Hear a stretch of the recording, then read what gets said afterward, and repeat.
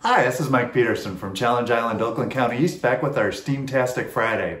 We're in the middle of our candy series, which is one of my favorite topics here at Challenge Island. And today we're going to talk about the art of candy. So candy, of course, is beautiful in itself. If you've ever seen a really cool piece of chocolate or a chocolate that's been molded into the shape of a bunny or an animal or something like that, that counts as art, of course. But today we're going to take a look at some artists who have been inspired by candy to create some really cool artwork. So maybe this will give you some ideas so you can try creating your own artwork after you see some of what we'll show you today. So let me just show you 5 different artists real quick. Our first artist is Daryl Gordner. She's from California. So she creates what we call hyper-realistic paintings. So believe it or not, this picture of a lollipop is actually a painting. And it's a pretty big painting too. It's actually about 4 feet tall by 3 feet wide. And it's also kind of expensive. So her art is very popular. It's in a lot of art galleries throughout California. And for example, this one sells for about $14,000. So candy art can be pretty profitable. All right, let's take a look at another one. Here's another artist called Peter Anton. He's based on the eastern part of the United States in Connecticut. So he does 3D art. So even though my picture looks like a flat box of candy, this is actually a big 3D artificial box of candy. And he uses different kinds of materials like aluminum, foil, different kinds of polymers and plastics to make, again, a hyper-realistic or very realistic looking box of candy.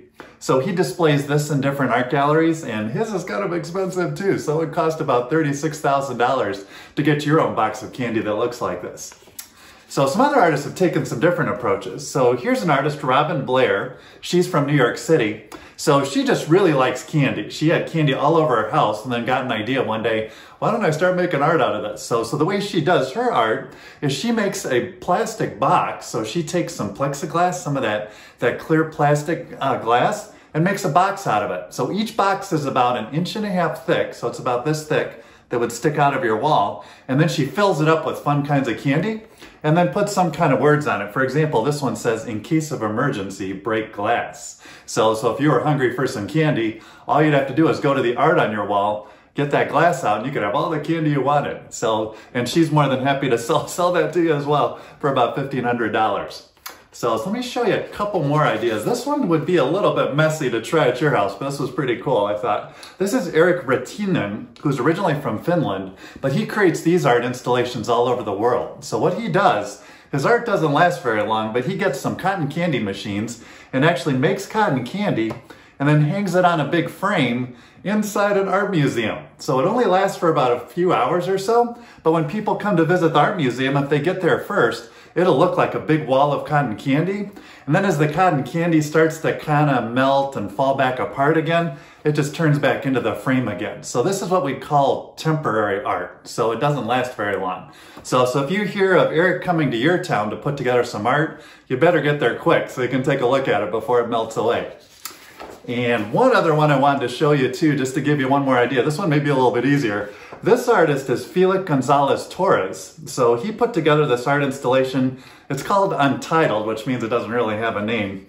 He did this at the Art Institute of Chicago, and this has been around for years actually. So what he did is he had a friend of his that weighed about 175 pounds. So he thought it would be fun to make an art installation where he just made a huge pile of candy that actually weighs 175 pounds. So if you go visit this art installation, you would see this big pile of candy in the corner and wonder, can I eat that or not?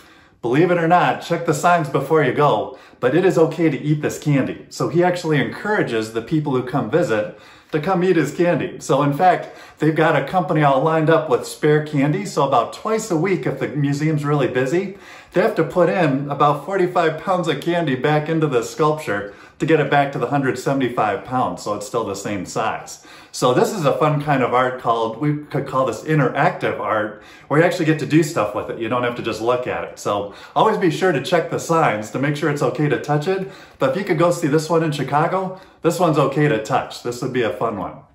All right, so with that, those are just a few of ideas of how you can make art out of candy. So why don't you try that at home? See if you can maybe come up with a fun drawing of candy, or just take a pile of candy and put it somewhere and take a cool picture of it.